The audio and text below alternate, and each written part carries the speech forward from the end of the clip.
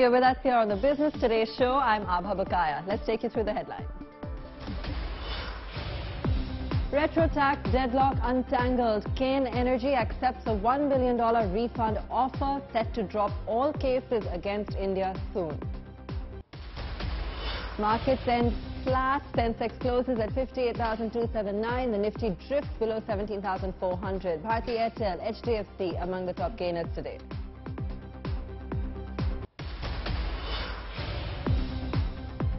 Gold prices could spike ahead of the festive season as demand picks up.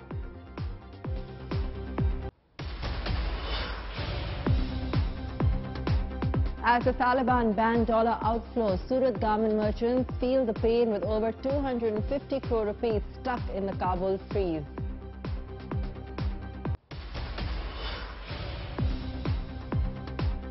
Twist in Balaji Telefilms plot, shareholders spike pay hikes for Ekta Kapoor and her mother.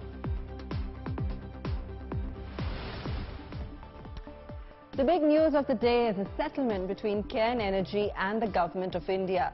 The British company has announced that it will drop all litigation against the Indian government. In return, the government will refund the energy major $1 billion. That was the amount seized under the old retrospective tax law. Let's take a look at what the Government of India Cairn Energy settlement will do for the Indian investment climate.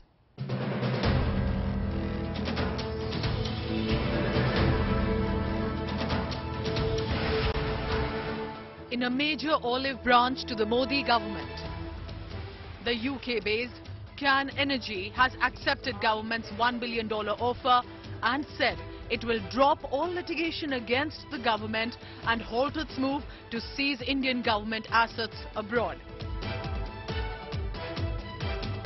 The move comes a month after the government enacted a new law to drop 1.1 lakh crore rupees in outstanding claims against multinationals such as the telecom group Vodafone, pharmaceuticals company Sanofi, brewer Saab Miller, and Cairn Energy. The old and controversial law gave the Indian tax authorities the power to go back 50 years and charge capital gains wherever ownership had changed overseas for companies doing business in India. Around 8,100 crore rupees has already been collected from various companies, of which 7,900 crore rupees was due only on Cairn Energy. In retaliation, Cairn had sued the Indian government in courts in Paris and the US, trying to seize diplomatic apartments in Paris and Air India assets in the US. Cairn claims it will use the refund to return $700 million to shareholders via a special dividend of $500 million and a share buyback of $200 million. The rest, it says, will be used to further expansion of low-cost, sustainable energy sources. The agreement is a major victory for the Modi government's effort to make India more investor-friendly. The retrospective law was a major repellent. The move will also help in the disinvestment of Air India, whose overseas assets were under the proverbial Cairn sword. The agreement is a major victory for Prime Minister Narendra Modi's big push to make our country an investor-friendly one. The retrospective tax was a big repellent. Most of the investors were shying away from investing in our country because of that tax. Now this agreement will also help in the disinvestment of Air India. And the reason is that a lot of Air India's assets which are abroad are under the Cairn sword. Sreshwara Paliwal reporting for Business Today in New Delhi. Business Today TV has dug out 5 major impacts. The first one, it's the first actionable deal after the old retro tax law was scrapped. It will be a huge boost for big-ticket foreign investments. Number 2, it will help India gain an image of being an attractive investment destination. Number 3, the settlement projects a new era of stability in Indian policy making. Number 4, Cairn's action has also averted potential humiliation for India which face the embarrassment of seizure of its foreign assets. And number 5, last but not least, Air India's disinvestment can now proceed without any hurdles.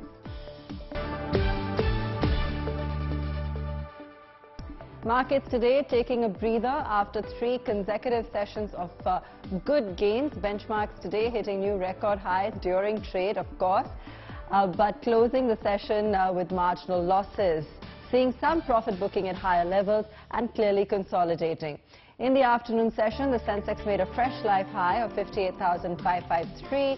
The Nifty rose to a new peak of 17,436, finally closing the day down 16 points, and the Sensex also on your screen was down about 17 points. Real estate, IT, oil and gas, those were some of the top sectoral losers, and in fact we've seen a good run across some of those sectors. Telecom, consumer durables, FMCG, those pockets are really where we saw gains in today's session. So telecom, real estate, consumer durables, pardon me, and FMCG. For those looking to invest in gold this festive season, this could be the time to actually look at doing so. Business Today TV has spoken to several analysts on the gradual spike in demand and whether or not it will lead to higher prices in jewelry showrooms. Interestingly, prices of the yellow metal have actually been stable for the past couple of weeks on fears of lower demand. However, global gold prices are seen firming up on the back of a softer dollar and also the US Fed actions. Prableen Bajpai, founder of FinFix Research and Analytics, are joining us on this. Prableen, what's your outlook on gold prices ahead of festive season? Yes, Indians love gold. Of course, 11% of the Indian household wealth is in gold as per the RBI report, and that is why I think we saw so much gold. The Indian household has the potential to take loans against gold. As far as gold prices are concerned, it is not just a domestic phenomena, but a lot is also dependent because it's a dollar-denominated asset class. So a lot actually depends on how globally things will be. Now, let's say in US, the non-farm payrolls were weak, and we saw that this may not actually, the Federal Reserve may not go and do the monetary tightening too soon. And if that doesn't happen, it definitely supports the gold prices. But as soon as the monetary tightening will start, we'll see gold weaken a bit. We've already seen it down by 13% over the last quarter. But I think going forward, it's going to be range bound as far as I understand, and with a little upside bias, and also the USD and INR, that will play its role, the exchange rate. Thanks for that, Prableen. Mr. Somasundaram, a regional CEO, India of the World Gold Council, also joining us this evening. Mr. Somasundaram, great to have you with us. While I know you don't forecast prices, I'd love to get your thoughts on the trend, because we've seen extreme volatility when it comes to prices on the yellow metal, and there are a lot of questions on whether or not we'll see the usual uptrend ahead of festive season. Well, exactly. There has been volatility more towards the downward trend, which is pretty good actually for the consuming market, which is the beauty of gold. When prices keep going up, it went up really to $2,000 and in Indian rupee touched even 55,000. There are investors who actually support gold. And when the prices turn otherwise, you see that consumers walk in and investors get a little less interested in this. And we saw that inflows and outflows of ETFs display this trend. Now, consumers have actually seen, if you take the last 2 years, since 2019 August, prices have really shot up. We were looking at 32,000 then, now we are looking at 48,000, and with GST and all that stuff, it really touches 50,000. So this is a big jump. Nobody's incomes have gone up that much. So given that situation, I think still a steep increase. But having said that, people are seeing 55, now they're seeing 47, 48. It's a very, very good entry point for the consumers. And as vaccination program has also improved and people have started coming out, I think this is going to be a good festive season. So while we have you, Mr. Somasundaram, I'd love to get your thoughts on digital gold. We've been hearing so much about it and talking about it, the investor point of view. What is digital gold? What is it all about? Well, digital gold, first of all, is a physical gold.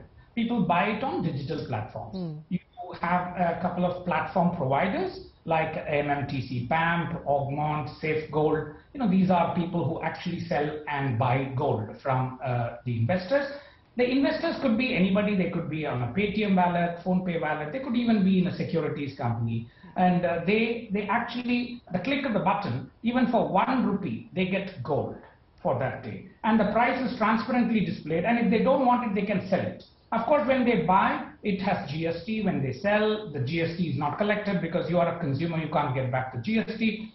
And there will be obviously transparent prices. So the good thing is, the moment you buy gold, these companies keep it in a separate vault. It is managed by independent custodians. They also have, I think some of them have registered these trustee companies, which take care of the fact that there is so much gold behind it. And once a person has accumulated up to 1 gram, each company has its own rules, but I think up to 1 gram, they can even ask for delivery. Obviously, when you ask for delivery, you pay for the minting charge and the delivery charges. But if you don't want, you can sell it straight away. The good thing is, it makes gold accessible. You can accumulate in small lots. You can accumulate even for 100 rupees.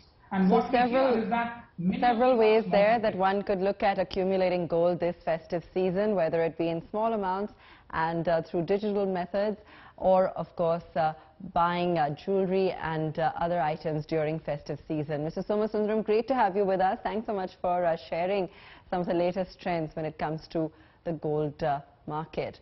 Now, encouraging signs of an economic recovery from the COVID dark ages, a survey by the RBI has shown some interesting stats on manufacturing, IT and non-IT service companies. They're strongly rebounding from the lockdowns. The survey shows sales of more than 1,600 manufacturing companies recording an extraordinarily high growth of 75% in the April to June period, though this was in part aided by the low base effect. Sales of IT companies accelerated by around 18% in this period. Importantly, the operating profits of both manufacturing and service sector companies recorded high growth in the quarter, and all around good news being seen in those segments. As festive season approaches, and very quickly, it is a double whammy for car sales in India. Car dealers have warned of a shortage of popular models in the next few months, even as the industry tries to recover from its COVID slump. Federation of Auto Dealers Association, or FADA, the umbrella of auto dealers in India, has said, and we quote, "The semiconductor shortage has become a full-blown crisis with no light in sight. The car sales in August announced today do not inspire confidence, though car and SUV sales are up 32% from those in August 2019. Two-wheeler sales have slumped nearly 23%. We are comparing with 2019 because last year's figures were also impacted by the lockdown. Sales of commercial vehicles, a gauge for economic activity, are also down 15% from 2019.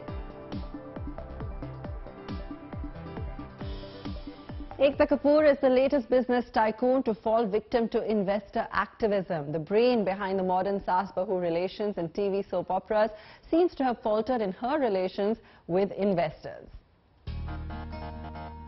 She is the undisputed queen of soaps, someone who introduced a wide range of emotions to television primetime with her blockbuster Saas-Bahu shows. But what Ekta Kapoor, the Begum of Binge, did not expect was this twist in the story of her Balaji empire.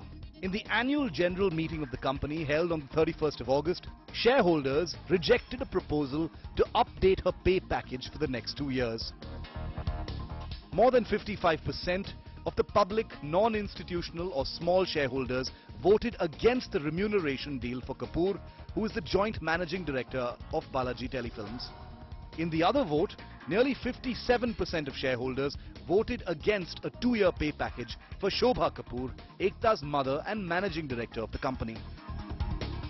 This is a blow for Ekta Kapoor, widely credited with revolutionizing television viewing in India with one blockbuster soap after the other.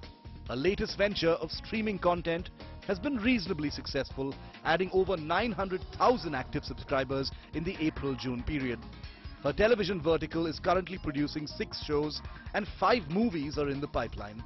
However, Balaji Telefilms posted a consolidated loss of 34 crore rupees in the April-June period of this fiscal. The dividend for the year ended March the 31st, 2021 was just 20 paise per share. It would appear these numbers have not sat well with small investors who've increasingly been making themselves heard in corporate boardrooms. First, it was Eicher Motors who planned to increase their managing director Siddharth Lal's remuneration by 10%, ran afoul with shareholders. Now, Ekta Kapoor has had to face music from her shareholders who want the Begum of Binge to boost the balance sheet of Balaji Telefilms. With camera person Hemant, Mustafa Sheikh in Mumbai for India Today. A special PMLA court in Mumbai on Tuesday cancelled all non-bailable warrants against Nirav Modi's brother-in-law, Mayank Mehta, along with his wife Purvi, who is Nirav Modi's sister.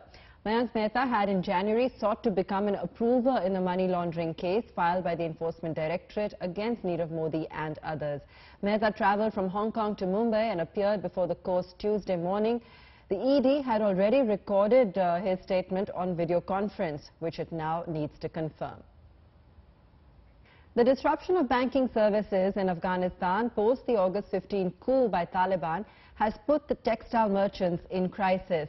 Receivables of over 4,000 crore rupees are stuck after the Afghan Central Bank imposed curbs on international transfers. With the US freezing the assets of the Afghan Central Bank and the Afghanistan Bank and slamming brakes on dollar supply, the Afghan economy is in a tailspin. The crisis has deepened after the IMF and major aid donors too have snapped dollar flows. The local currency Afghani has fallen to record lows, leading to high inflation. The Taliban administration, which calls itself the Islamic Emirate of Afghanistan, has put cash withdrawal limits at local banks and banned dollar transfers outside the country in a bid to conserve dollars. In faraway Surat, Indian textile traders feel the pain of these decisions. The Federation of Textile Merchants say its members are anxious as over 250 crore rupees is stuck in Afghanistan because of these restrictions. हमारा जो व्यापार होता है इनसे 2 से 2.5 महीने में हमारा पेमेंट आता है तो 300 करोड़ 250 से 300 करोड़ का ही हमारा पेमेंट है वो रुका हुआ है व्यापार कंप्लीटली स्विच है क्योंकि ऐसी परिस्थिति में जब वहाँ मार्केट ही नहीं खुले हैं तो कौन व्यापार करने जाएगा. The Federation is looking to the government for help as the situation in Afghanistan does not seem to be improving anytime soon. In future अगर सरकार के रूल्स अगर रेगुलेशन तय होते हैं और व्यापार की स्थिति बनती है तो भी वो कैश पेमेंट में ही व्यापार करना पसंद करेंगे जिस तरह अभी व्यापार कर रहे हैं उस हिसाब से व्यापार नहीं करेंगे. It's not just these merchants, but Indian auto majors and construction companies too are looking at the government for answers to salvage their investments and receivables stuck in this volatile, landlocked country. But given the instability, there is little they do but wait and watch. With Sanjay Rathod in Surat, Bureau Report, Business Today Television. After Bombay Burma and Go Air, Jahangir Nusli Wadia is now out from the board of Britannia Industries. The food and beverage major, Britannia, said that vacancy that has risen from Jay's exit from the board will not be filled. This marks yet another exit by the younger son of Nusli Wadia from companies in the family empire. There are rumoured differences with father Nusli Wadia. Are these the reason? For more on the story, we are joined by Business Today Deputy Editor Krishna Gopalan. Krishna, thanks for joining us. Jay is a man hugely passionate about the aviation business, and that led him to set up Go Air back in 2005 as a low-cost operation. Is the airline the reason that Jay has been grounded from family boards, the flagging fortunes of the airline? Yes, you're absolutely right. Aviation was and continues to be Jay Wadia's big passion. The rub in the entire story was that it was being funded by the Wadia group, and that was something Nusli Wadia was distinctly uncomfortable with. Go Air didn't really raise any money, and to be fair to Jay Wadia, he ran a fairly profitable operation till FY19. FY20, which was a bad year for the aviation industry, saw Go Air also slip into the red with a host of other airlines. it was exactly at this point when Nasri Wadia decided to take charge of the airline, and in a very interesting turn of events, you had Jay Wadia stepping down not just as MD of Go Air, but also as MD of Bombay Dyeing, perhaps the most well-known company within the Bombay Dyeing, within the Wadia group. So that's really where the tables turned. And now we have a situation where Jay Wadia has not just stepped down, but the future also looks pretty uncertain. So where does Jay go from here now, Krishna? What's going to happen next? Does Nestle have plans for the airline? Well, the immediate plan is to get Go Air listed, and the interesting thing again here is that the brand name Go Air rests with Jay Wadia. So Mr. Wadia, Nasri Wadia therefore had to change it to Go First, and that's really the name of the airline. We have a situation where the offer document has been filed with the regulator, and once it gets approval, we obviously will see the listing of Go First at some point. Speaking for Jay on his own, the decision to step down from Britannia and Bombay Burma pretty much severs all links from the listed companies of the Wadia Group. Bombay Burma is the company from where he started his career, and Britannia is the one which is the single largest company within the Wadia Group. And now you have a situation where the younger of the two Wadia sons is out of the picture completely. All right, he clearly is, and it'll be interesting to see what happens to the Go Air IPO. Thanks for joining us, Krishna, on that. We're out of time here on the Business Today show. Thanks so much for watching. Do stay tuned to India Today. Good night.